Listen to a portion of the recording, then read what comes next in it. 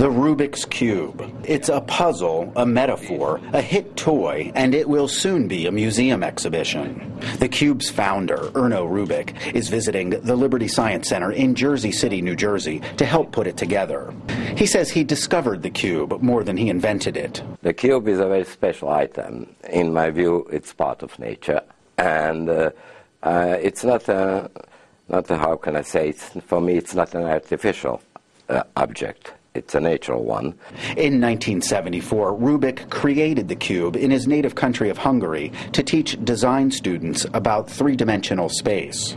More than 500 million have now been sold around the world. The cube is a great challenge, what is formulated without words. So if I give the cube to anybody, anywhere, speaking on any languages, he understands what to do. The exhibit will open in April of 2014 at the Liberty Science Center and then will travel around the world. People all over the world have taken Rubik's Cubes and done things with them. Not a week goes by when somebody doesn't do something novel. They run the London Marathon and unscramble 40 while doing that. If you look on the floor of the U.S. Senate or Congress, more than 400 times people have used the expression Rubik's Cube.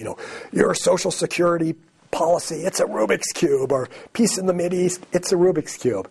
One feature of the exhibit is a diamond-covered Rubik's Cube created by jeweler Fred Cuellar. He says it's worth about $2.5 million. Cuellar became hooked on the toy when he was 7 years old. My dad puts a Rubik's Cube into my hand, and I remember looking at it and thinking, God, I feel good. I couldn't explain it. That was until he tried to solve it. I set it down. It scared me.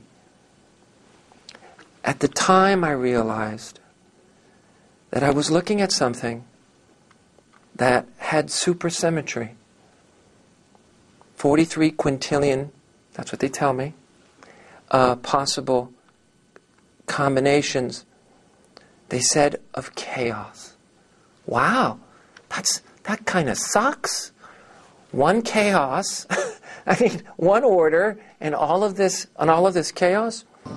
According to Rubik, 1 in 7 people on the planet has played with the puzzle. Ted Shaffrey, Associated Press, Jersey City, New Jersey.